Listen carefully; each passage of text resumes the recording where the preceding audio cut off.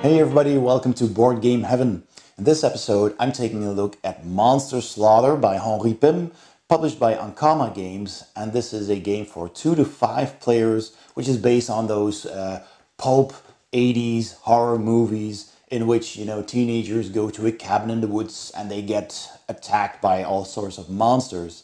And this is a play on that, except in this game, everybody is a family of monsters trying to kill all those party goers in that cabin in the woods. It's got very cool artwork, it's got miniatures, and the box is actually a part of the game board. So let's open up the box and see what's inside. I'll set up the game and explain the rules, and then I'll give you my final thoughts. Alright, Monster.Slaughter by Ankama is a very, very huge box. And it's pretty heavy as well. And it has on the back the playing field laid out with all of the miniatures depicted. So the setup of the game is clear here. It has some text on it. So let's open it up.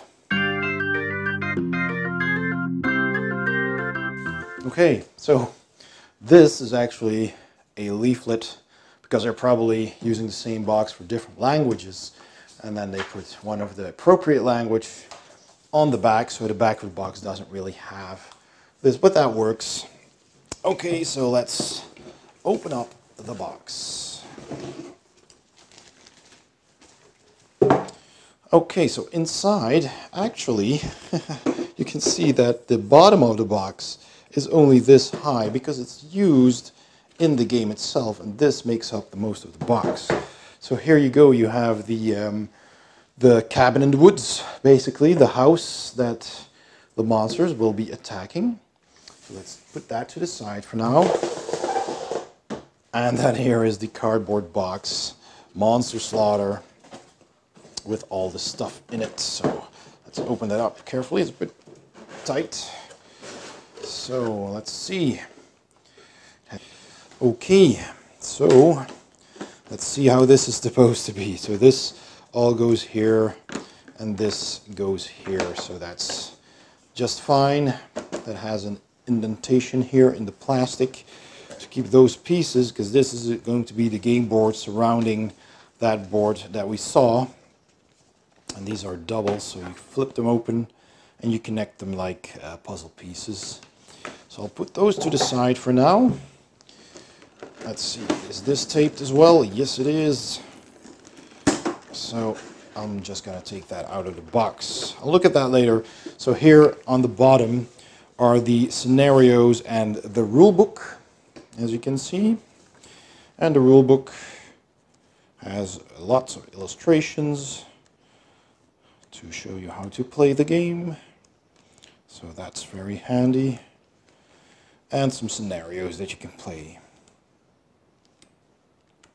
All right. Okay, so here's another board where you can put cards. There's 2 sheets of very brightly colored, cool looking tokens with all these characters here, these survivors, lots of them. And they are double-sided with icons on the back. And here's another one with all these brains and meat and what have you, biohazard. So that looks very nice and thematic. Okay, so let's get that box out of the way. Okay, so then we have this again. I'll just cut open the tape. I can just pull that off like that. Okay, there we go. So another piece of paper. So they did their best to keep everything in place during transport, which is commendable. And I'm just going to cut this loose to speed it up a bit. There we go. There. Okay, so miniatures, nice and brightly colored. So we got all these cool miniatures. So these are all the survivors. all the different ones. So let's look at the detail. So here's the jock, and it's nice. It has a cartoony feel and look to it. It's a pretty light plastic, but it's, you know, it's okay. The detail is there that needs to be on the model to at least match the artwork for it. So this is not your, you know, super highly, extremely detailed tabletop wargame miniatures, but they are detailed enough. I mean, this is pretty cool actually, to match the artwork and the art style of this game. For example, this one is a bigger one, and you can see that it has plenty of detail here. So it's kind of like on par with games like, I don't know, Zombicide. Even this is a harder kind of plastic, which I like, because sometimes miniatures are a bit bendy and soft, and these are a bit harder, which I imagine can make it, you know, durable, more durable. Here's an alien. It's pretty funny as well. So it has that classic, I don't know, cartoony look and feel to it, which I like. So plenty of miniatures. I'm not going to show them all.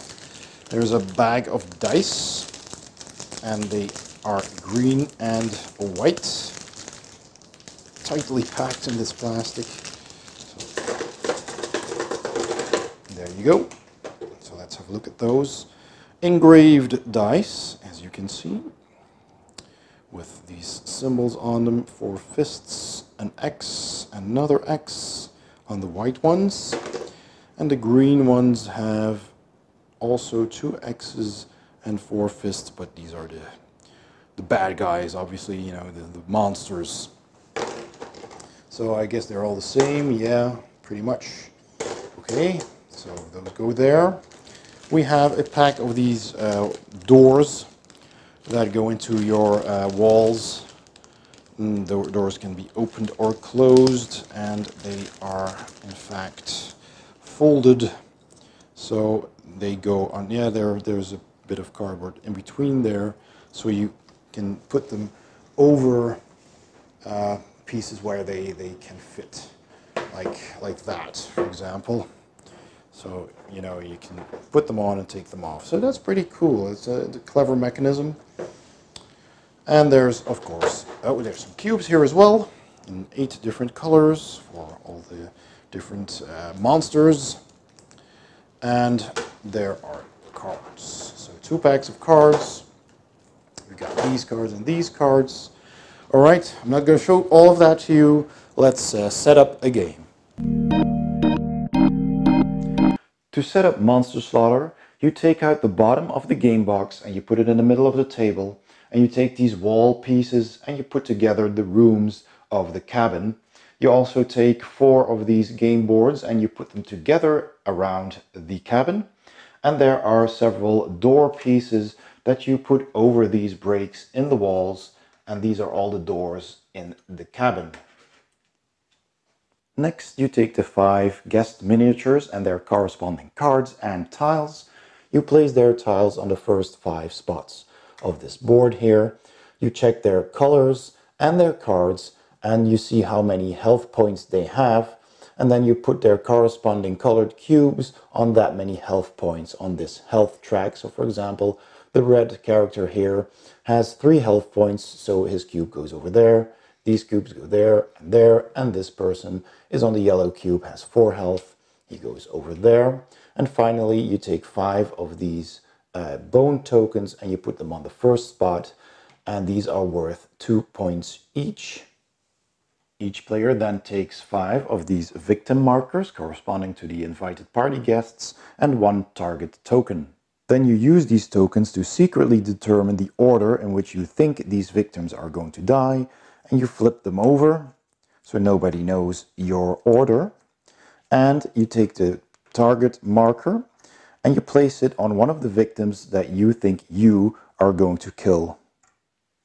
Next, you take the nocturnal event cards and you set the knock knock and the out of here card aside, and you take the other ones, you give them a shuffle, and you put that on the board in the appropriate spot.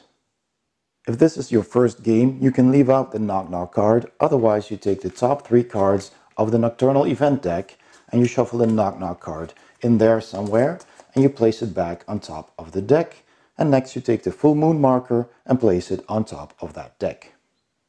Then each player selects one of the monster families and their corresponding cards and takes those miniatures in front of themselves. Next you're going to prepare the game deck, and to do that you will need the object cards corresponding to the monster families that the players chose, for example the golems, the werewolves and the maniacs. You also take 7 random bonus action cards from this deck and the 3 trap cards indicated with the trap icon. If you're also playing with the toolshed expansion, you take 5 of these neutral cards, leaving out the medkit and the flare gun, and you shuffle those 5 and form a separate stack next to the toolshed. If you're feeling confident, you can also use the medkit and the flare gun, which will either heal a character or call in a surprise visitor. Once you've selected all those cards, you shuffle them together and form a big stack. And then you take that stack of cards and you distribute them among these room spots according to the table in the rulebook. Notice that this is also indicated on the board itself, so in a 5-player game the toilet would have 3 cards, in a 4-player game it would have 2 cards, 3-player game 1 card, and in a 2-player game there would be no cards here, and each room has this printed on the board. Then you take the 5 party guest cards, you give them a shuffle, and you randomly place 1 card on top of each of the room decks. If you're also using the toolshed expansion, you take the toolshed board and place it next to these cards on the corner of the board with its own draw pile. The game board also has a dedicated discard pile spot. And finally you place all the brain and the meat tokens within easy reach of the players, as well as the dice. After you've done all of that, you randomly determine a first player, and then you're ready to start the game. Players take their turns in clockwise order, starting with the first player, who selects one of their 3 monsters and places it in one of the 4 outside zones adjacent to one of the building's 4 sides. And then they can complete that monster's actions. After completing the monster's actions, that player takes the corresponding card and flips it over. The player to the left then does likewise, and so on until all players have played their first monster. After that, the first player takes the full moon marker and places at midnight and reveals the first nocturnal event card and reads it aloud. That is now an event that will stay in play during the entire round. Next, the first player then plays one of their 2 remaining monsters, flips over the corresponding card after taking the actions, and after all the players have done the same, the first player places the full moon marker 1 hour ahead, discards the previous event, and flips over a new one, reading it out and applying it for the next of the round. The previous midnight event card is no longer in effect. After every player has taken their 3rd turn, the clock turns 2 o'clock. It's a red number indicating that all players can then flip over all 3 of their cards and start a new round. The game continues until the final round at 8 p.m. If at that point any survivors are still alive, then the players play one final round like the 2 a.m. round with the monsters of their choice. All monster cards have several icons on them. First, in the top corner, there's the monster's family icon. These are the werewolves. Second, there is the number of actions a monster can take, the number of dice the monsters can use for those actions, and each monster family has special abilities which are different for all monster families. The 6 actions you can take are move, peek, smash, search, scare, and attack. Some of these need these action dice to succeed. Moving and peeking are free and do not require dice to be rolled. Smashing a door requires 1 success to be rolled. Searching, scaring, and attacking will be more effective the more successes are rolled, and each die has 4 successes and 2 failures. Let's talk about the actions monsters can take.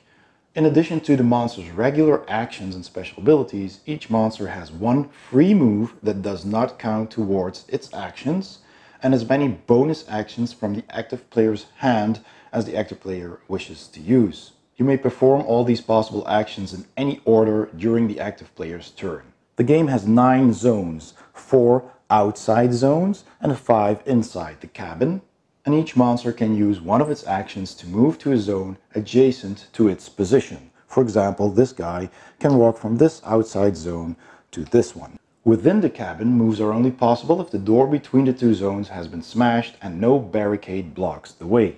For example, this guy could move from this room to this room through the smashed door. Another action monsters can take is peek. To do so, the monster must be either inside the room or in an adjacent zone that has a door connecting to that room. When you peek, you take the top card from the pile for that room and look at it discreetly. So for example, if this monster wants to peek into this room, there is a door here, and this is the living room, then they would take the top card of that deck, look at it, and of course the first card during the first round will always be a survivor, and then they put it back. So now they know which survivor is hiding in this room. Then you return that card on top of the deck without shuffling. Monsters cannot move through a door unless they smash it. To do so, they need to be in the zone with the door they want to smash. So for example, this monster in the living room could smash any of these doors. That monster takes the number of action dice available to them and rolls them.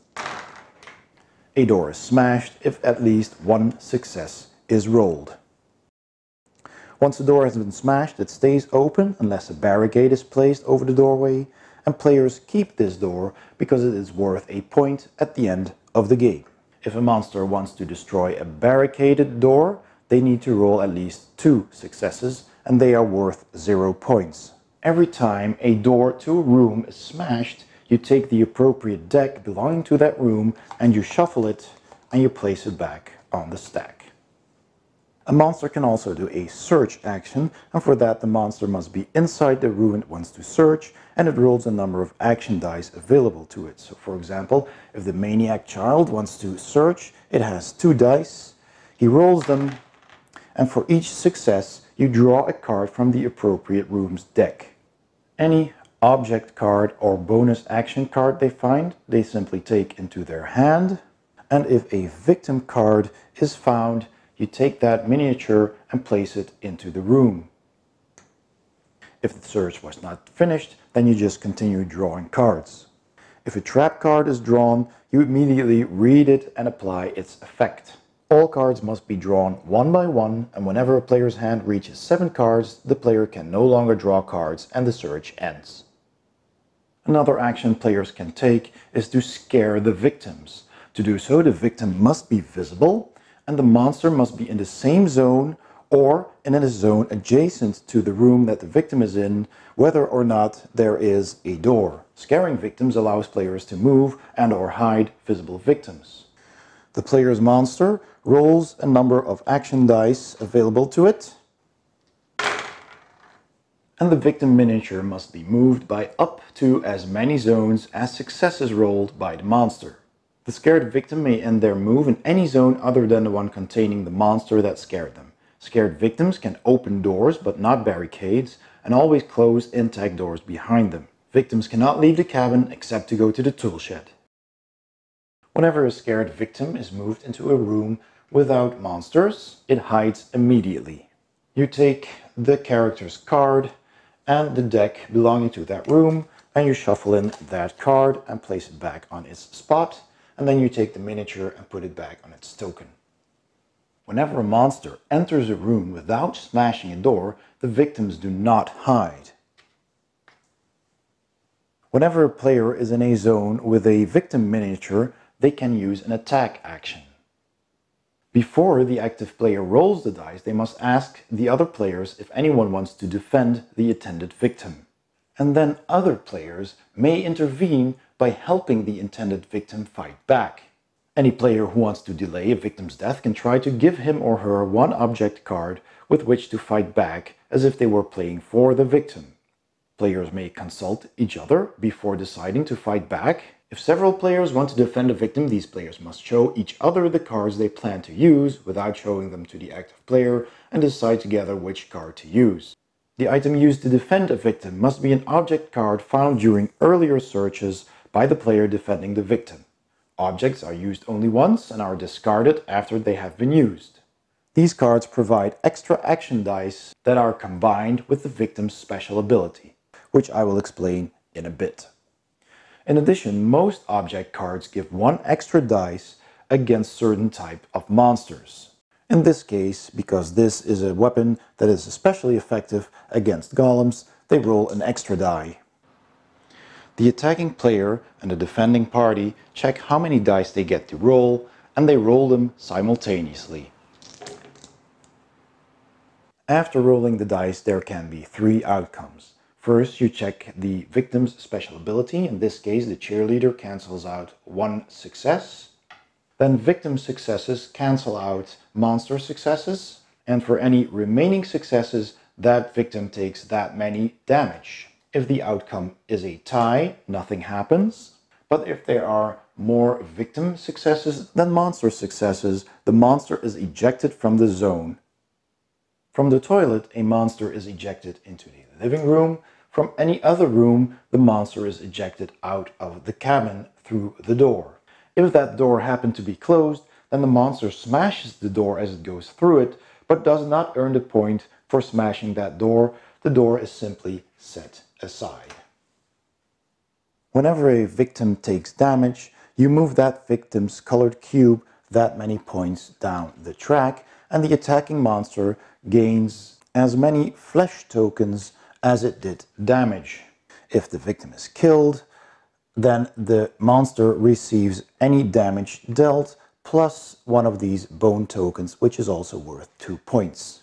And the victim is removed from the game. Whenever a party guest dies, so not a surprise visitor, each player reveals their victim marker for the dead party guest. If the party guest died in the order they had predicted, each player who had the right death order receives 1 brain token. So if this was the first victim to die, that player gets a brain token, which is worth 3 points at the end of the game. If the party guest that died was that monster's favorite meal, you take that marker, you flip it over, and if it had this favorite meal marker on it, you also take this token, which is worth 5 points at the end of the game. The game ends when either all victims are dead or it turns 8 AM and all the monsters have taken one final turn. And at that point you count your victory points. Each flesh token is worth 2 points, each brain token is worth 3 points, each fatal blow token is worth 2 points, and if you had the correct marker on your favorite meal, then that's worth 5 points, and every door you smashed is worth 1 point. In case of a tie, the player with the most brain token wins, and if there's still a tie, you can refer to the rulebook for several tiebreakers. As mentioned before, all the monsters have their own special abilities, so I'll mention them briefly here. The aliens have 1 free smash action per turn where they can smash doors. The golems have 1 extra action die when attacking. The maniacs automatically injure victims 1 hit point. The mummies have 1 free scare action per turn. The vampires have +1 action die when searching. The werewolves have 2 free moves instead of just the standard 1. And the zombies have 2 successes needed to eject zombies after a failed attack. And the victims also have their own special abilities. So you've got the cheerleader Brittany, who has Tenacious, and she cancels out one of the monster's successes. Cam is the stoner, and he rolls 1 die plus any reaction dice from a player, so he always gets an extra die. Laika is the smart girl, and she can re-roll one of her failures. Tom is inventive and has 1 automatic success. And Bob is the strong jock who will always eject his opponent after an attack, provided he's still alive. And in addition, there are 5 surprise visitors who all have their own special abilities, which I will let you discover on your own. So it's time for my final thoughts on Monster.Slaughter by Ankama. Well, let me start by saying the game looks absolutely beautiful. You've got great looking miniatures, very detailed, and there's plenty of them. The artwork is magnificent. I really like the horror comic style that the game has. I like the fact that you're using the box as the actual cabin. So that is all very, very positive. It's really an eye-catcher. It's a simple game. It's easy to learn and to teach. It plays quick. It plays in about 50 minutes to half an hour, depending on the number of players. It's a dice chucking game, so there's a little bit of strategy in that you need to decide which actions to take, and then there's of course a lot of luck when you're attacking, and other players can make it harder for you by playing those cards, which is also a lot of fun. There's a lot of take that in here, so that is fun. It's lighthearted. So that is the type of game that it is. It's not anything highly strategic or difficult. The production value is also very good. I mean, the quality of the miniatures is very high. The cardboard is sturdy enough. There's one minor thing, and that's that these doors are pretty tight. They're basically folded cardboard with a bit of cardboard in the middle. So, if you put them on and take them off many times, they might come loose. And you also have to be careful with the paper artwork on the outside of the cardboard of the board, because you might fold that if you're not careful. So take care using the doors. Otherwise, the quality is very good. The cardboard is thick. The cards are of a good, decent quality, and they're clear. The icons on them are very clear. They're easy to understand. They're very intuitive. The tokens are fine as well. And there is also a scenario booklet, which is pretty cool. So after you've played the basic game a couple of times, and maybe you've added the Shed expansion as well, which is in there, then the scenario brings you 8 more difficult scenarios, starting with an easy one, and it gets continuously more difficult or challenging as you go. And they add certain scenarios, certain things that you need to overcome, stuff that happens that's different from the base game, and you get lots of tokens here that you can use in those scenarios to indicate whatever's going on. So that's a nice touch, and there is also a community forum at the Ankama website where people can enter their own scenarios that they make up, so that's also a good and a nice touch. The only negative thing I can think of this game is the setup and the breakdown of the game, because setting up the game takes a bit of time. You need to put down the board, you need to make your cabin with all the walls and everything. And especially the cards, there's plenty of cards, but there's a lot of different ones, and you need to sort them out first, because you only take the item cards matching the monsters that have been selected for playing, and then you need to take out 5 of those extra action cards, and there's booby traps, and there's the Shed cards that you may or may not want to use. So there's a lot of extra things that you need to set up, and making those decks before you can actually start playing. So there's that. But other than that, it is a very fun game, and it's light and it's quick. So you do have some setup, but the game plays quickly enough. And after that, you just you sort out the cards again, and you go again. You just replay it. This is the kind of game you want to be playing a couple of times probably on a gaming night, because it plays pretty quickly. So that's Monster.Slaughter by Ankama. I really enjoyed playing this. I'm giving this 2 thumbs up. And there's also going to be an expansion for Monster.Slaughter soon on Kickstarter. So I will put a link in the description below this video if you're watching on YouTube. So you can go and check that out as well. You can get the expansion. Maybe you can even get the base game with that as well. So go and check that out. And that was Monster.Slaughter by Ankama. Thanks for watching. I hope you enjoyed this video. If you did, don't forget to like and subscribe. And I'll see you next time on Board Game Heaven.